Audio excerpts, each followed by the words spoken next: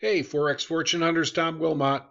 Welcome back to our series on trading currencies with the Metatrader trading platform. It's really pretty easy to use once you get the hang of it, and that's the purpose of these videos, not only to show you the basics, but also to show you how it's possible to trade with a trend, improve your risk-reward ratios, add and subtract various indicators until you get a template that's the one you're looking for that customizes your personal approach, whether it's on a 5-minute time frame, 1 hour, 4-hour, or daily chart. So, without further ado, hold on to your hat, and we'll get started with this chapter in just a minute.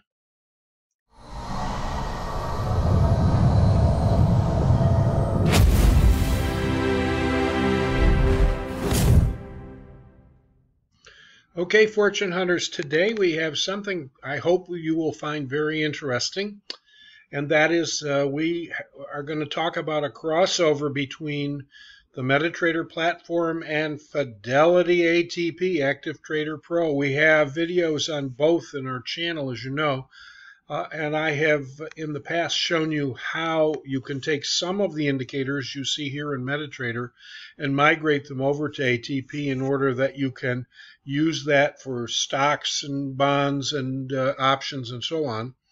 While we're not going to get into the specifics today for Fidelity, I'm going to begin with Metatrader. I will show you in just a few minutes how the two can be intertwined. And so let's take a look at things. First of all, we're going to describe to you the new indicator I put into Double Whammy Plus. Then we're going to go over all of the indicators that are here and show you exactly where you might want to put a stop loss, and as well as what your upside potentials might be, how you can trade this in the fashion of the templates that we use. I'm going to go over this first, and then I'll get to the Australian dollar and currency ETFs and how you might compare them. I hope that'll be interesting material for you. So let's get started. First of all, our old double whammy indicator, and I can bring that up for you simply by going to this icon, and we can see, let's see what we've got going on here. Here we go with just double whammy, and that's how we started a long time ago. I'll get rid of this one. We had the trend magic indicator, which is this one right here, and we had the chandelier indicator, this one right here. We had really the very basics were the RSI with our band set to 45.55. We had our colored MACD histogram here that shows when you get this kind of a tan bar, you get a pullback. You can see that's the case here and so forth. And we also have in the past added the stochastic, and you can see when you're going up, a pullback in the stochastic and then a crossover back up again of the stochastic line with the trace line. That's the indication that you don't want to be short for sure. You can see this here. You can see the pulls here. Now, basically for the purposes of this video, I'm going to clear the screen a little bit, and we're going to get rid of the stochastic just for openers, and we'll leave the other two for us. That'll give us a little bit more screen room. And in particular, then what we can do is to move over into our Double Whammy Plus. Now, what we did in Double Whammy Plus was to add our multiple moving averages, as well as now today, I'll show you how to add the T3. So let's go back over to our set of templates. We don't want to save anything there. Let's go to Double Whammy Plus. That will come up now. We also have on this particular chart, we have some session times, but let's clean it up and get that out of the way as well. And that's up in the top section here. We don't need that for today. We'll delete that one. And by the way, you can modify these just like I'm doing and not lose your original template unless you save the new version, which you can rename. So there's no problem with setting up your template with as many indicators as you'd like and then deleting them once it's been saved so that you can get a simplified version, or depending upon the time frame you're looking at, you may want more or fewer indicators. So let's see what's going on here. Now this one has what I call the T3 Tilson in it. And the T3 Tilson was created by Tom Tilson back in the late 1990s. It is a smooth moving average. You can see it here in a violet. I put a violet shade in. And you can see that when you get to a point where you're about to cross your moving averages over the Tilson, that's when things get dicey. There's another reason for using this. You can see there's a dicey downward trend, an upward trend, and even if it comes back to test it. Now, in the T3 Tilson, I have used a 24 property, and also sometimes if you want to change the hot indicator input, you can use, I sometimes use the 618 extension as my lucky number here, and so you can in fact do that. It doesn't modify it much, but it modifies it a little bit. And you can see here once again, their moving averages never cross the Tilson, even though we had some price bars that did. In this particular case, I'm using a 1-hour chart, and you can see that the two entries that would be most appropriate here would be the entries that you have as you're moving higher. After you wait, there's no entry on the 1-hour chart here because of no pullback, but here there is a pullback and a hold right above the trend magic. As you're in the midst of a move, a hold above the trend magic is another great place to potentially enter, and I would be very careful not to have much more than a 10 or 15 pip stop below any of these.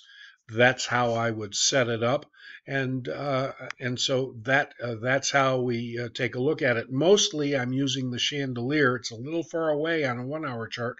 I'm using it to see changes in trend, very basic changes and anticipation of moves higher. So now the other thing we can do here is let's change our time frame to 30 minutes and see if this becomes clearer. And in fact, here's another one too, a 30-minute chart. This for newbies is the crossover of the day, and on Forex.com this occurs at 8 o'clock in the evening East Coast time. So we had a good move to the upside over here. Once again, to remember, if you click on the cross hatch and then you left click and hold, you can pull it up here to see how far you've gone. 58 pips in this move starting in the Asian session. Okay, so now that we have the T3 Tilson in place, once again, one of the things I developed after using this so many years ago was what I call the T3 Tilson status indicator that I've got over here. And what that means, it doesn't go back in time, but if we go way over to where we are today, you can see that the T3 Tilson, although it's flattening, is still headed higher. Each one of these is higher than the one before. And so you would be getting reds in this area if it were headed downward, and you'd be getting yellows if it were in this situation where it's flattening out and getting ready to cross over. Now here's a great example of on the 30-minute chart how you can use the Tilson as your stop loss in addition to the chandelier. Basically, you can see here we had a great move higher. Then we had a pullback into the bands, which is our standard way of looking for an entry. We had a wonderful morning star configuration here. Let me open that up so you can see it more clearly. Here it is right here. Down bar uncertainty, uncertainty in the middle, and then a retrace above the trend magic, a great place to enter right there.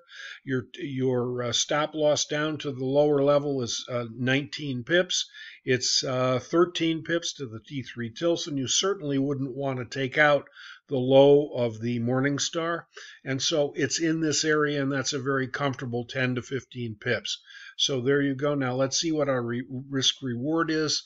At 15 pips, 45 pips would be a 3-to-1 ratio. Let's see if we can get it. And in fact, we're up in the 68 region. Now this is the Aussie dollar again, Australian versus US. The Australian dollar is increasing in value compared to the US dollar back in the 10th of December. This was in particular, and for sure, given interest rates and currencies based on interest rates, the fact that the U.S. is going to have to have such a stimulus to get the economy going again, based upon our real catastrophe in terms of COVID here in the States and failure of anybody to do anything normal. The basic idea is that our currency is going to have to weaken in order to get things started up again. So that's all the political advertising I do for today. In any event, here we are. It is the 14th of December. This is a Monday, and you can see here again on the 30-minute chart, we took out this level. And what you can also do in this particular case is to put your target here, your vertical line right here, and then wait for your pullback, see, even drop down to a lower time frame. And here's a perfect place for you to enter. It comes right back to the trend magic line, pulls back into this area. Great idea. Your pip count on a 15-minute chart down to the chandelier is very low. Up in this area, it crosses the T3 Tilson, follows, and then you can see our downdraft over here. But in the meantime, if you're scalping on this 15, you can get yourself into a 20-pip trade. And that's 20 pips a day is a great way to make your equity curve go up and to the right. Okay, we're going to just take a quick break while I set up the next set of slides. So hang in there and I'll show you how this flows over into Fidelity Active Trader Pro. Okay, while we were on break there, I took the liberty of changing our odd Australian dollar, US dollar chart to a weekly chart. You can see that here in fine print, and obviously we've got it weekly over here. Now, you might never want to bother to do this if you were simply trading on Metatrader and in the Forex market, although you can take long-term positions, no problem. But let's just take a look. We've got now our Double Whammy Plus up on the wall again. Here's our T3 Tilson. You can see that it's tracking along in this area here. This was back in 2019, and the odd was basically on a downward leg. Here the dollar was strengthening. This was during the China trade talks, and there was a lot of trouble with the Australian dollar as they thought China was weakening in its outputs and need for imports from Australia. So as a big trading partner of China, Australia was getting hit pretty hard. And then early part of 2020, obviously, smash down we go with the COVID, and that's what basically happened to every market in March and into May and April.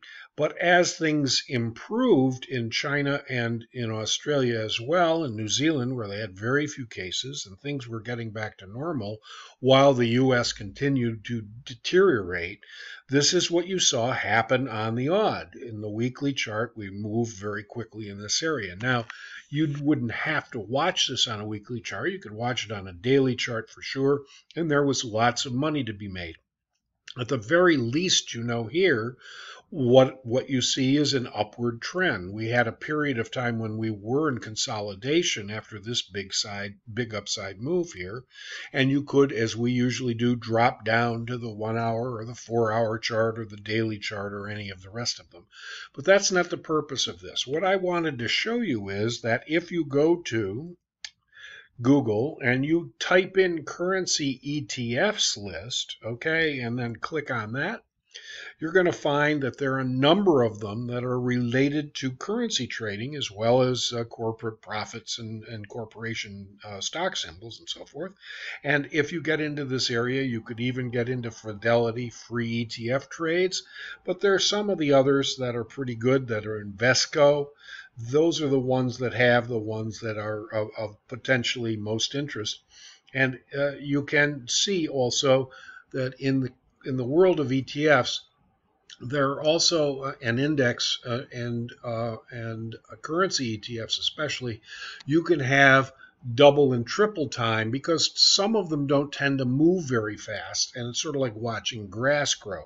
So for purposes of this video, we're simply going to concentrate on the regular Australian dollar strength ETF, and we're going to plug that in just a second. But you can see there are a bunch of them. There's a big list. The ETF database is another place to find it, and so forth. These are the list of leveraged ones that you can buy if you're interested in tracking the currency markets as well as your equities in your IRA or self-managed accounts. Okay. Now notice FXE is for the euro, but we're going to take a look today at the Australian dollar. So I'm going to plug that one in over in Fidelity. I hope. Let's see what we can do here. Here's my Fidelity chart, Active Trader Pro, and you can see it here with Metatrader in the background. And what I did for you already is to plug in FXA, which is the Australian dollar ETF. And bottom line is you can see here on the weekly chart, that's a 195 minute. Let's take a look at the weekly chart. We'll go here to weekly. Remember, you come down to your time frames and your frequencies, daily, weekly.